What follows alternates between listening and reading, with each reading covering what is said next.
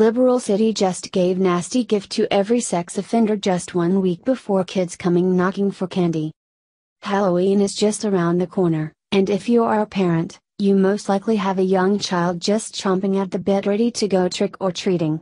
They have their costume all picked out, and their bucket prepared to be filled to the brim with sweet treats from neighbors and friends, and not a worry in the world. However, leave it to liberals to shatter that sense of security with their latest attack on the innocent and pure, and it could not be at the worst time. For years, the liberal agenda has been targeting children and their innocence, and they aren't stopping anytime soon. It should not have to be said, but adults are supposed to be the ones that protect children from the evils of the world, but that is not how the liberal agenda works. These sick and twisted liberals have promoted lifting safeguards in public schools by allowing teachers to instruct them on sex education, minimized parental roles, and sexualized them in popular television shows and magazines. Now, there has been a push to normalize pedophilia employing the same methods that progressives used with the LGBT community in the past. These nasty liberals are attempting to equate adults who have sexual relations with other consenting adults on the same level as a pedophile seeking to engage in sexual relations with a child.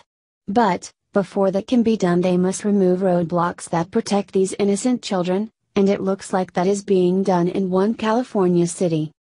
Just a week before Halloween, Simi Valley City Council voted to repeal a law that would protect children from sex offenders.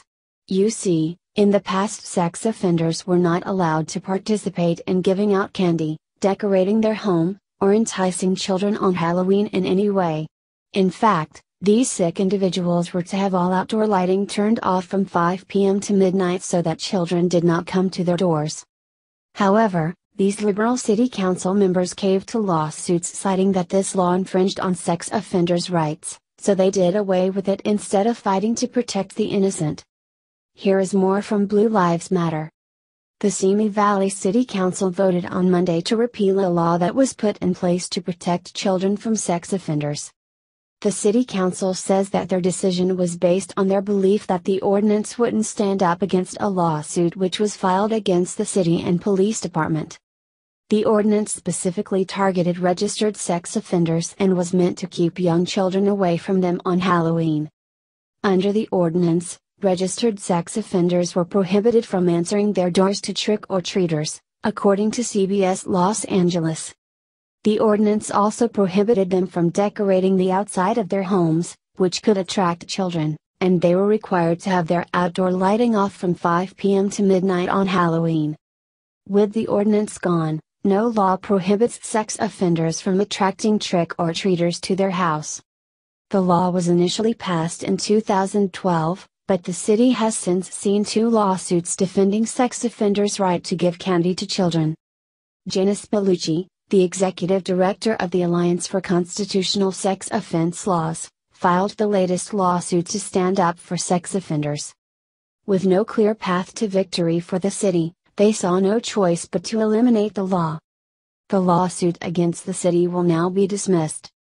Nobody had been cited under the ordinance since it was enacted in 2012. The city is now adopting a new strategy to protect children from the sex offenders. Mike Harris with Ventura County Star reports that Mayor Bob Huber said the news plan is a very proactive way to approach the protection of our children. We'll be sending the link to the Megan's Law site for our residents to locate and therefore avoid going to homes of registered sex offenders. Huber, who is an attorney, is the one who initially created the now repealed ordinance but said that the courts had been striking down similar ordinances for years, and that requires them to change their strategy. Only 97 of the city's 165 registered sex offenders will be listed. The site excludes offenders of certain sex crimes, such as indecent exposure. It is unfathomable to hear that anyone in their right mind would argue that sex offenders have any rights after they denied someone theirs by force. These sex offenders may have done their time in prison, but they are in no way rehabilitated and should not be allowed to interact with young children no matter what their crime was. Children need to be protected, and if the city is not going to step up and make sure that happens, then parents are going to need to be more active in their children's lives. We live in a time where it is evident that the progressive left has infiltrated many government offices and they are not in the business of protecting family values, and that won't change until we vote them out.